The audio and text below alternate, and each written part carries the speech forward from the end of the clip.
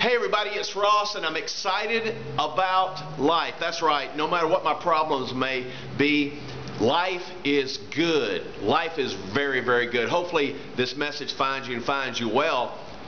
I was talking to somebody the other day about Whitney Houston, and we were talking about what happened to Whitney.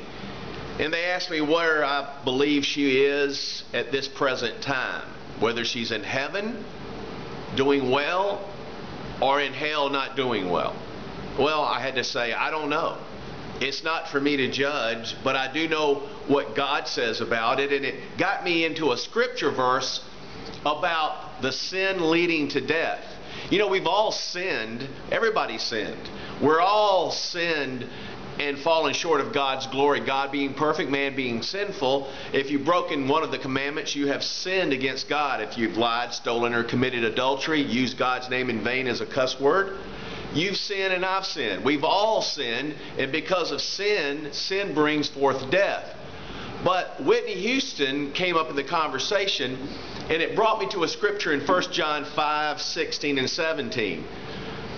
And some people even say that the Bible is not relevant to today's society and what goes on, and that is absolutely false. The Bible is so relevant to what happens today, it will stagger the imagination.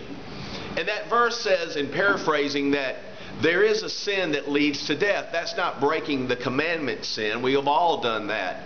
We all need forgiveness of sin, and God has provided that through Christ being perfect in every way, the perfect sacrifice. But there is a sin, according to 1 John, that leads to death. It's a fascinating passage, 1 John 5:16 and 17. You know, you and I can expedite our death by the way we live our lives. That's right. I mean, you could be doing things to your body that are harmful to your body. You can actually be paying for bad decisions that you've made with the way you live. And whether Whitney Houston was in that situation or not, it's not for me to judge. But it appears that her lifestyle became the sin that leads to death. That her lifestyle and bad judgments expedited her death. What a tragedy that a person like that, whether it be Whitney Houston or some other Hollywood stars, have expedited their death by the way they live their life. It's a tragedy. Hopefully this message will find you, and hopefully it finds you not in the sin that leads to that premature death.